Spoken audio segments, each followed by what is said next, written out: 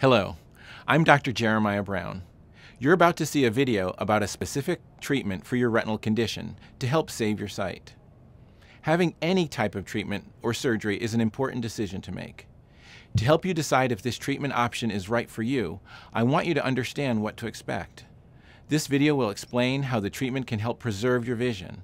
It also explains the possible risks associated with this treatment. Sit back, relax, and watch this video. We'll be happy to explain any questions that you may have about this retina treatment. At the Brown Retina Institute, we are committed to protecting your sight.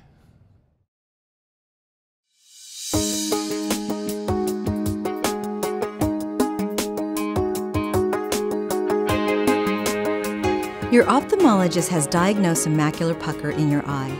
A macular pucker, also called an epiretinal membrane, is a layer of scar tissue that grows on the surface of the macula, which is the part of your eye responsible for detailed central vision. Your ophthalmologist has recommended repairing your macular pucker with vitrectomy surgery. This surgery can help to prevent further retinal damage and may save your remaining sight. To understand how a macular pucker affects your vision, let's take a look at how the eye works.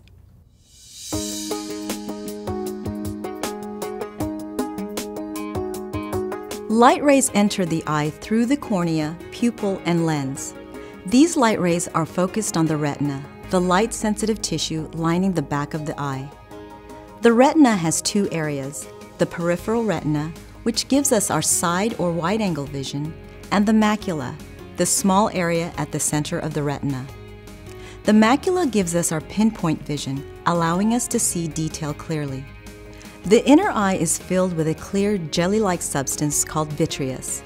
As we age, the vitreous becomes less like jelly and more like liquid.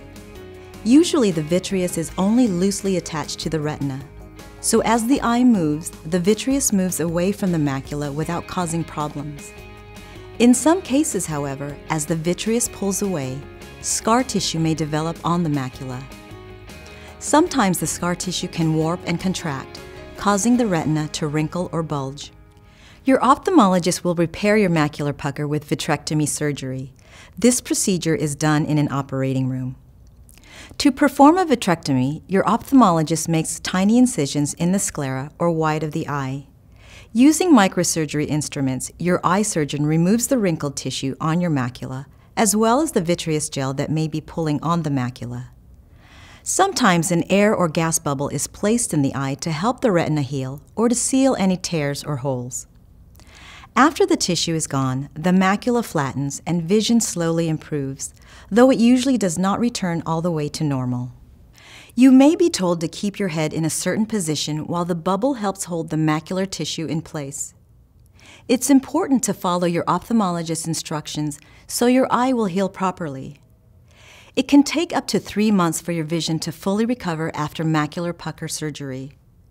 On average, about half of the vision lost from a macular pucker is restored, though some people have significantly more vision restored and some less. In most cases, though, surgery significantly reduces the visual distortion caused by macular pucker.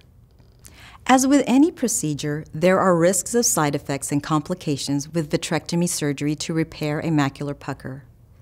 These may include bleeding, eye infection, retinal detachment, new or recurring scar tissue inside the eye, clouding or scarring of the cornea, clouding of the lens of the eye or cataract, a droopy eyelid, increased pressure in the eye called glaucoma, vision loss, and the possible need for additional treatment, including medication and surgery.